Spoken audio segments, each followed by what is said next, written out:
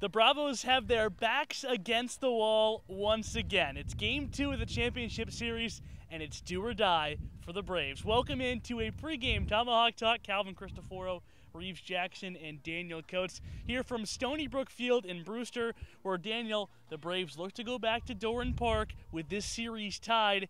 They need a win today. How do they get it? Well, you got to have more than 5 hits. I think that's really where it starts. However, Prosecki and Green were absolutely phenomenal yesterday for the Brewster Whitecaps on the mound. However, that means we're probably not going to see them today. So, and something else to keep in mind is behind us we have the Braves taking batting practice.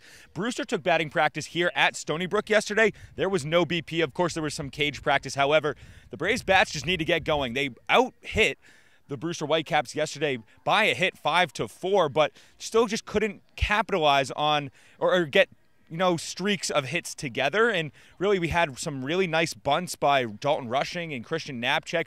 We got men on base. Max Anderson got on with a nice single. But then there was no one past second base yesterday for base runners. I expect a little more small ball from Harvey Shapiro today, trying to get runs early on in this game. Well, it's do or die. The Braves need to do whatever they can to try to produce runs.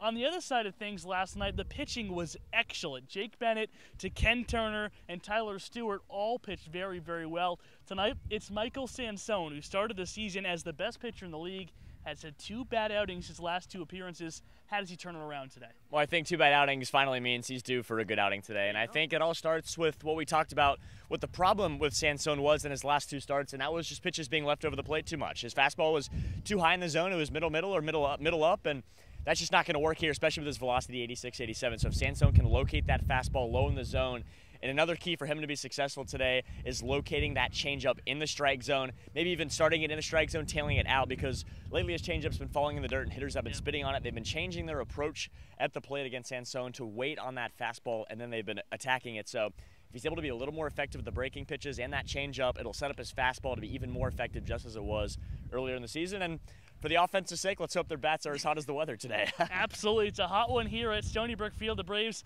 need to come alive if they want a shot at taking home the championship crown. It's do or die once again for the Braves, and once again, it's an early start. A 4 o'clock first pitch here from Brewster. Nick and I will get you rolling at 3:30 with Before the Bravos. But until then, as always, go Braves.